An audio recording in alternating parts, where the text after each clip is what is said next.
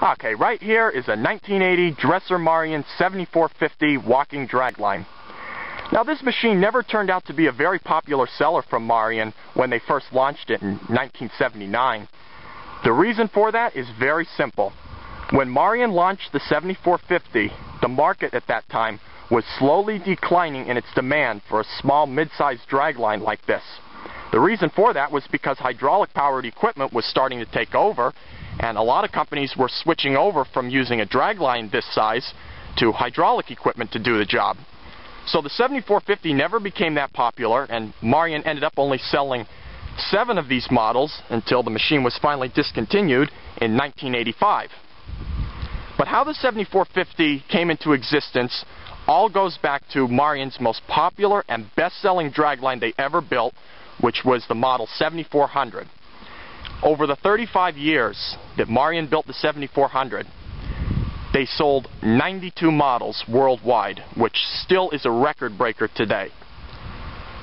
So when they decided to update the 7400 to the newer 7450, Marion did what they called blending the new with the old, and basically incorporated the features from the old 7400, the 195M crawler dragline, and also Marion's 8000 series of draglines to design the 7450, which you see right here. So now I'll take and show you around a little bit. The bucket you see right here is actually the largest bucket that the 7450 was designed to handle, which is 14 cubic yards. The smallest bucket this machine could handle is 10 yards. And as always, depending on what size boom was installed on the dragline, determines what size bucket would be installed. 7450 could have a dragline boom measuring anywhere from 160 to 240 feet. This is the shorter 160-foot dragline boom, being that it has the larger 14-yard bucket on it. 7450 was designed to be either diesel or electric powered, and Marion also offered an optional switching package to switch from diesel to electric. Basically, a customer could purchase this machine as both diesel and electric, and let's say they were going to do a job and they couldn't get the electric power to run up to the machine, they could switch it right over to diesel, which was a very nice feature that Marion offered. But as you can see, this one is electric powered. The cable you see right here running under the tub connects to your J-box, which brings in 7200 volts of raw power.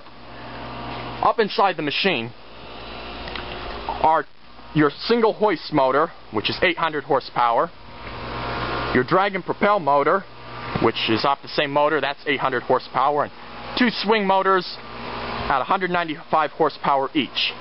Now, if this machine were diesel powered, it would have 2 Caterpillar D399B engines. Your walking shoe, which you can see on this side right here, you'll notice the shoe is very small on the dragline. However, Marion designed it perfectly so that the shoe would support the weight of the machine when the machine goes to travel around. Now, the shoe is also very unique in its design. Marion equipped the shoe with what was called a ball swivel shoe mounting, which basically prevented the bending or damaging of the shoe or arm and assured uniform weight distribution on the uniform bearings. Now I'll take you up and show you inside by the cab. 7450 is very modern in its design.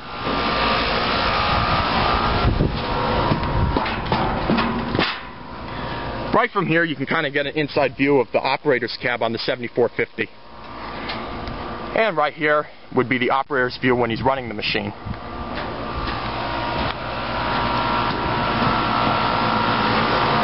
And right here, you can see your walking system, your gear, which will push both shoes down, tip the back of the dragline up, and basically slide this whole machine backward when it goes to walk.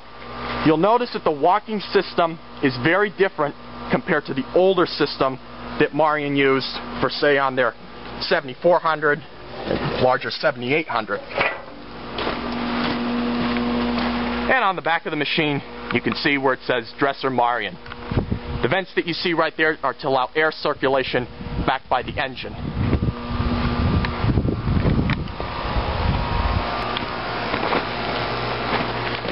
Now, up at the top of the boom, there's what's called a ball swivel point sheave. which basically reduces the dead weight and allows faster cycles and reduces the wear and maintenance to replace and work on the sheave. Basically what it does is it allows the sheave to rotate back and forth and have a little bit more flexibility. Right here you can see your fair lead, where the drag rope runs from out inside the machine and out to the dragline bucket.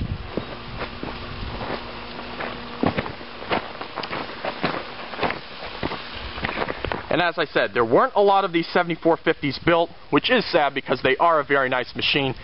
But as I said, what did this machine in is, at the time when Marion decided to update their 7400, at that time the market was slowly decreasing in its demand for a dragline of this size.